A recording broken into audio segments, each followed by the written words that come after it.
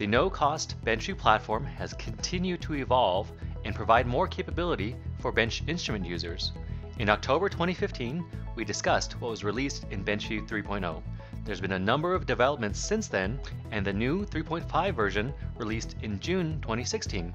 Let's find out what's been happening in BenchVue since the end of 2015. If you haven't used BenchVue before, I'd encourage you to view our other videos online, including the BenchVue interface tutorial. You can download the no-cost BenchVue platform at www.keysight.com/find/BenchVue. The installation process has been streamlined, so you don't need to answer as many questions in the middle of installation. Let's start off with BenchVue's newest supported instruments. We now have over 450 Keysight instrument models supported. You can always find the latest list of supported instruments at www.keysight.com/find/BenchVue instruments. BenchVue has new apps to support more instruments, such as electronic loads to control and data log DC power related measurements, FieldFox handheld analyzers in spectrum analyzer and network analyzer modes, high-frequency signal generators for controlling output signal conditions, and by popular request, universal counters to control and data log various frequency and time measurements. Keysight has also added instrument support for some PXI network analyzers and current power meters and sensors with the latest version of those apps.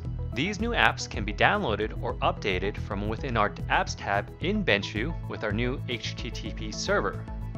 The apps included with your BenchVue platform download includes the DMM, function generator, power supply, oscilloscope apps, and TestFlow, the integrated test automation app.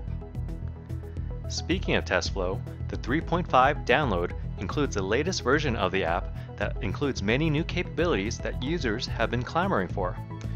Let's take a quick example of how TestFlow can increase your productivity by eliminating instrument programming from quick tests. I have a signal generator that is producing an FM signal. A spectrum analyzer is connected to the signal generator, and you can see the signal here. With a spectrum analyzer, I'd like to measure the peak frequencies, and I'd also like to get the trace capture and screen captures and export that data without any instrument programming. Using some simple drag and drop operations, I'm able to grab commands and measurements from my signal generator app to set up my signal.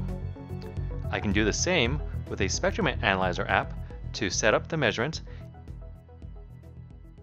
and easily automate the screen capture or trace capture.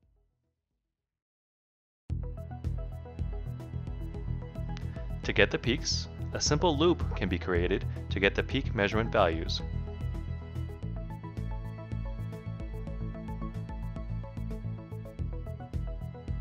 After running the test, the data can be analyzed within TestFlow or exported into common data files. Here's the data in Excel, including the trace and screen capture data. BenchVue TestFlow allows you to easily automate and analyze your tests.